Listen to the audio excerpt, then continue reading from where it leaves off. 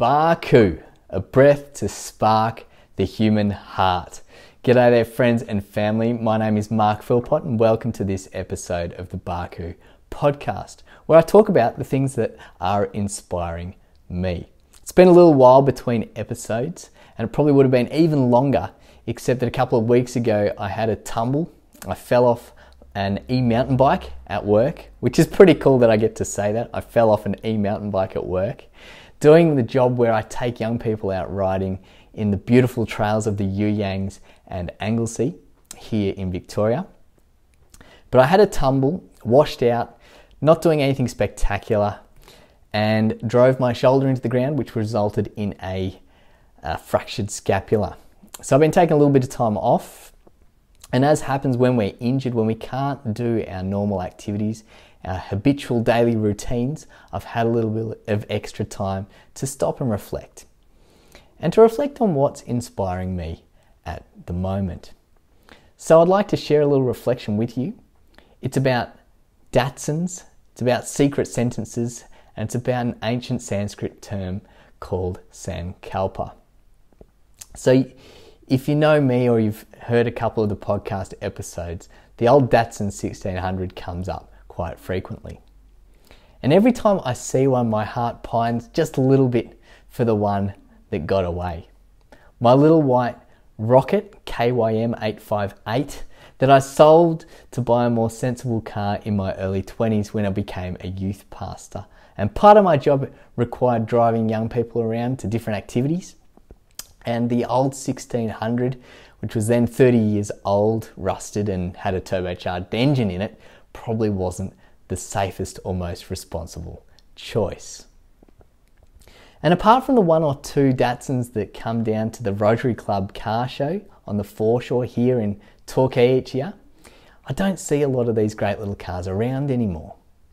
And considering the 1600, or the Datsun 510 as they're known in the US, was only produced between 1967 and 1973, making the latest models nearly half a century old, after 50 years, it's little wonder that there aren't many of these cars left on the road. And in particular, due to their reputation as an excellent race and rally car, we can imagine that a large number of Datsun 1600s were scrapped after high-speed entanglements with state forest foliage or close encounters with trackside concrete barriers. But thanks to the internet and the rise of affordable videography equipment, from time to time, Datsun enthusiasts such as myself can take a few moments to appreciate some of the best examples of the Datsun 1600 from around the world. The ones that have survived the wreckers, the ones that have survived the crazy antics of various races and enthusiasts, and these ones have been restored, quite often not only to their former glory, but often to a degree of excellence that far surpasses the manufacturer's original offerings. One such example that's caught my eye recently on an episode of Hoonigan Autofocus, which involves Larry Chen spending time with owners of some beautifully restored cars, taking them for a drive and then capturing the owner's reflections on the build process and their relationship with their machine. But this particular episode that caught my attention was of Daniel Wu, who is a famous actor from Hong Kong who's made many TV series and movies, none of which I've actually seen, but I liked him in this episode of Autofocus. And this episode showcases Daniel Wu's Datsun 510, which is a cool choice for a famous movie star. His little bluish grey Datsun is an absolute masterpiece. It's aesthetically and sonically beautiful. It comes together as a clean and coherent whole, which started me thinking, what is it that distinguishes a successful creative project like Daniel's little 510 from one that ends up languishing in the wrecker's yard or being crushed into a small cube of scrap metal? What's the special sauce, the key ingredient that sets Daniel's car apart from the unfortunate victim of my own adventures into car modification. To begin with, I wondered if there were some key differences between Daniel Wu and myself as the creators. What distinguishes one from the other? Now let's see. Daniel is an incredibly stylish, handsome movie star with chiseled abs who grew up on a skateboard where he first discovered the Datsun 1600. Pretty cool. Could the difference then be attributed to the fact that I'm not yet a famous movie star? No, I suspect that there's a little more to it. See, when I stopped and paid attention and I reflected, there was one key factor that distinguished the fate of our two Datsuns. A key factor that plays an integral role in the success of any creative project. From building a car to writing a book, recording a song or painting a canvas, even starting a business or operating an institution such as a school or a hospital. A key factor that I was missing as a 19-year-old, but I'm becoming more and more acutely aware of as life rolls on. So to highlight the significance of this one simple, easy to implement, yet often overlooked factor, let's first wind the clock back 20 years to 2004 and my little white Datsun 1600.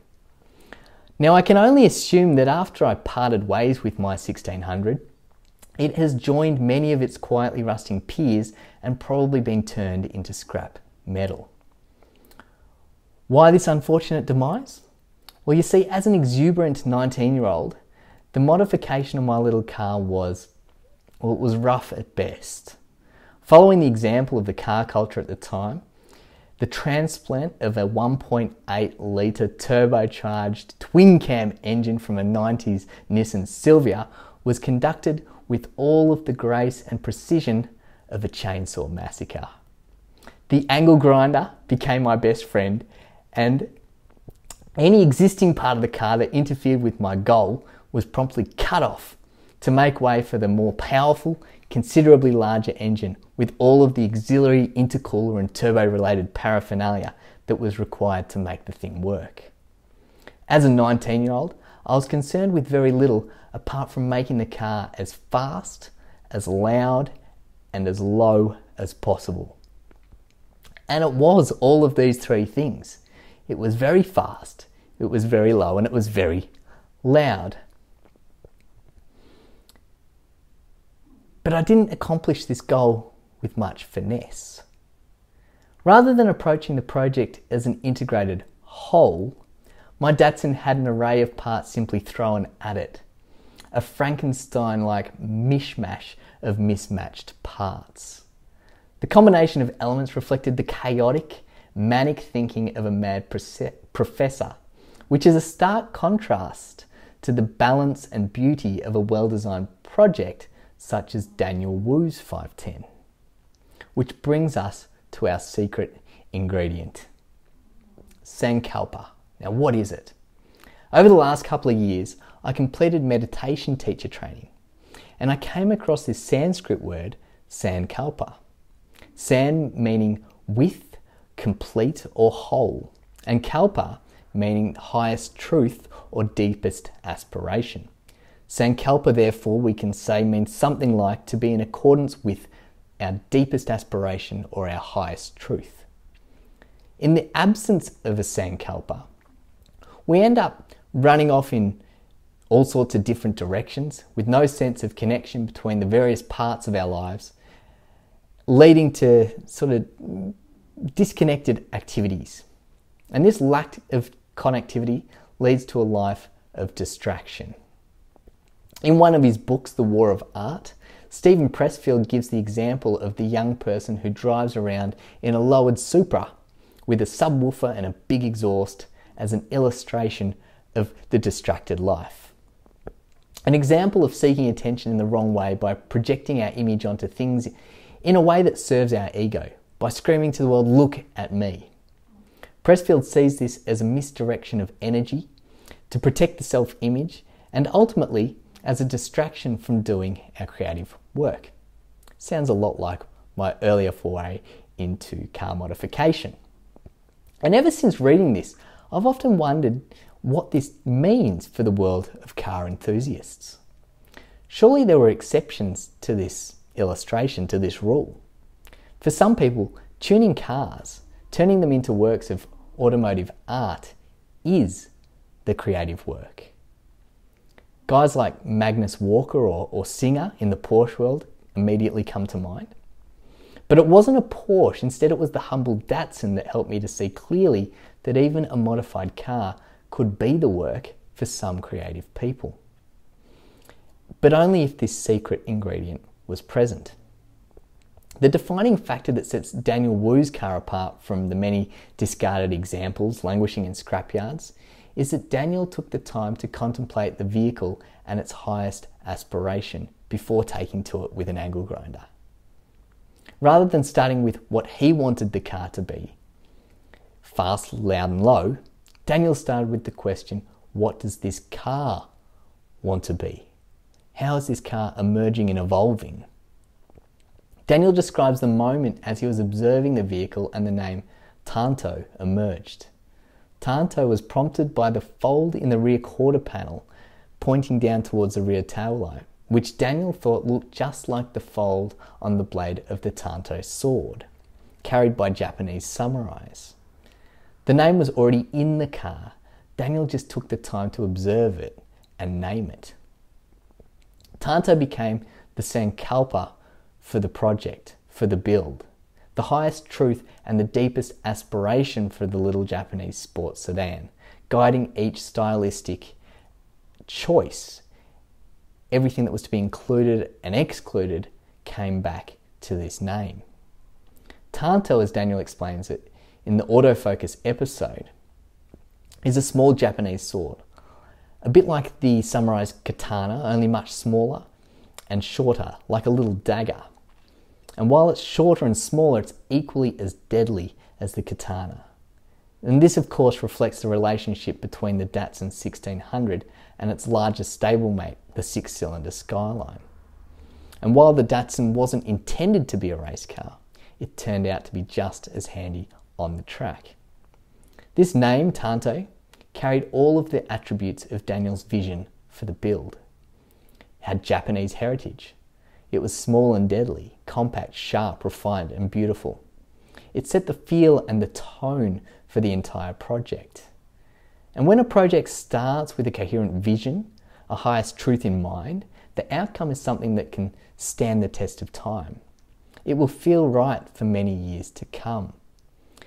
It's sustainable and it has longevity.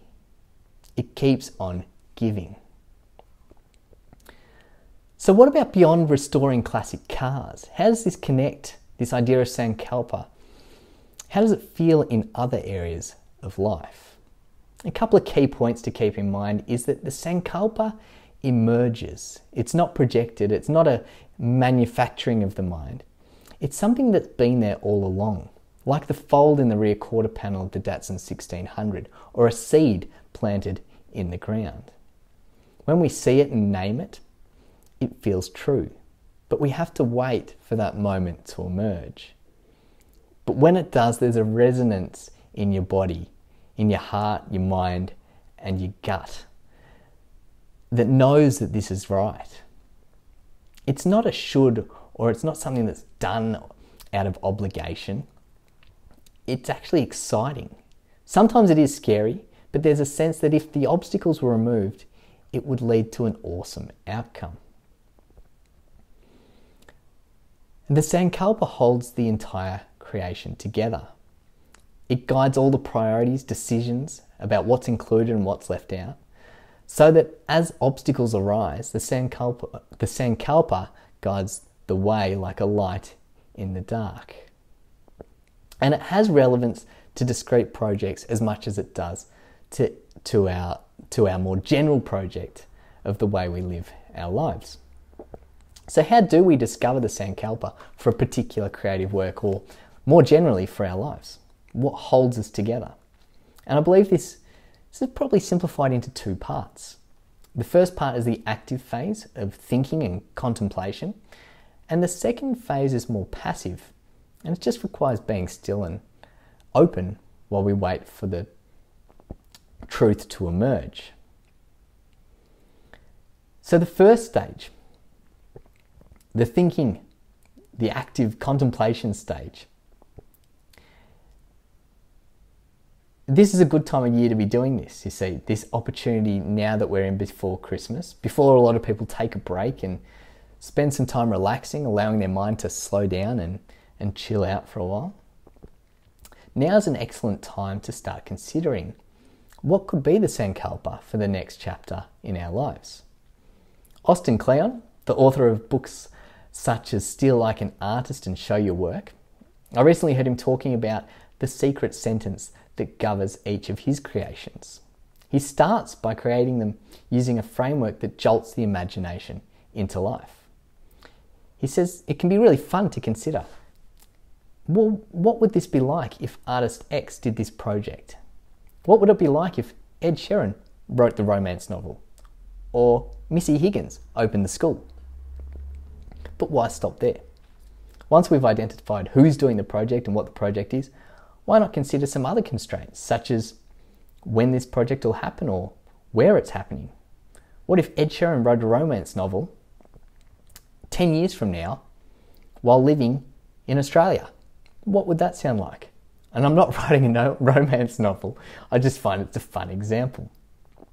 Now, after we've given our Sankalpa some conscious consideration, the second part of the process is more passive. We put down the abundance of ideas that have emerged and we take a step back. We go and we do other things. We spend time with family, we sit on the beach, we go for some long walks and bike rides, we go for a surf, and that's the time when we are allowing the Sankalpa to emerge. It's a bit like tilling compost into the soil, the first part. We see what ideas are there and we give them a good mix up. And the second phase is more like just waiting for nature to do its thing. Simply adopting the disposition of being open and receptive, allowing the Sankalpa to emerge. And it could be specific to a project or more generally for the next chapter in life. We wait for that moment of aha or the illumination to hit us.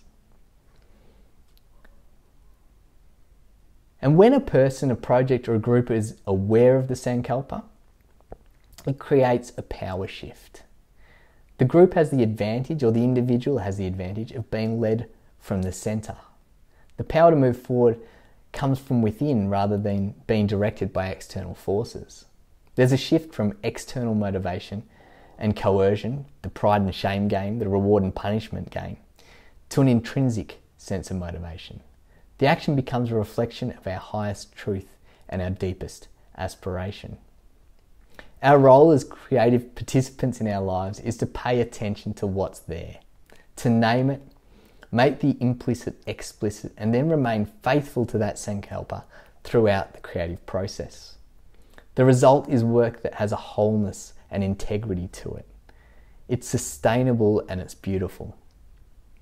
Where all the parts fit together and the outcome becomes valuable for years to come, just like Tanto. So this holiday season, take a minute to save your dreams from the angle grinder. Pause and reflect. Ask yourself, what is the highest truth or deepest aspiration for the next season in life? And then we wait, we eat some cake, and we see what emerges. Until next time, I wish you all the best. Baku.